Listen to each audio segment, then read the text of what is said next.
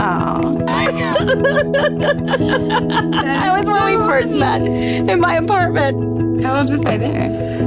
You had to be 10. Probably. One of the things that seems to be a thread for me throughout my life is I like to work with people.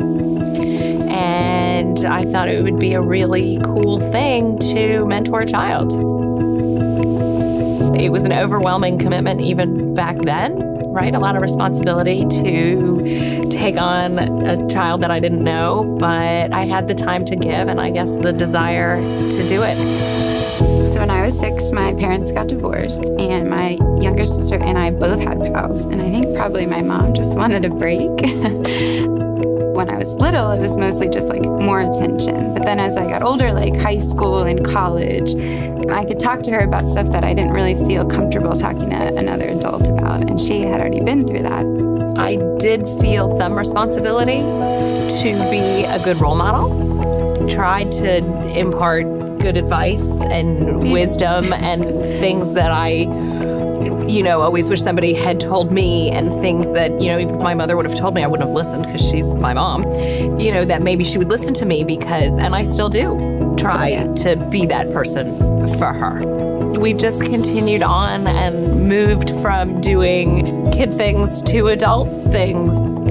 I love this one. Me too. That was really fun. That was really fun. And that's a great picture. It's affected me tremendously. Tali has truly become a part of my family. It's not just that she's my pal, but she talks to both of my kids without me being involved. She is truly just a member of the family. And so, we talk like at least once a day. At least one. We text. We text all day. All day. Every day. Every day. So, we're so much part of our lives now. It wasn't ever like a decision. It has been a gift for me to be part of the PAL program, even more so now that she's an adult and we can communicate like adults and talk about adult subjects and truly have things in common.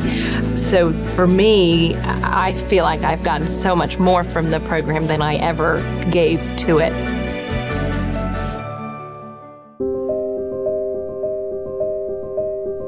Because of my experience with PAL, I chose to be involved with JF&CS, and one of the great things about Elissa is that she always encourages volunteering and meeting new people.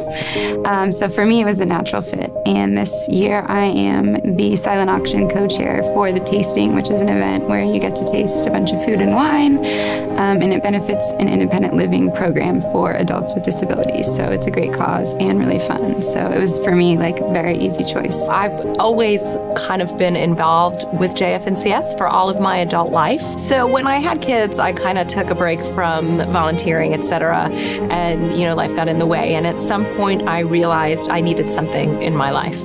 What really struck me at that time was the Ben Massell Dental Clinic. So for about the last 3 years, I am there once a week, and it's my happy place. It's the best thing I do with my week, and I love it there. JF&CS is special because they help the entire community, no matter who it is that needs the help.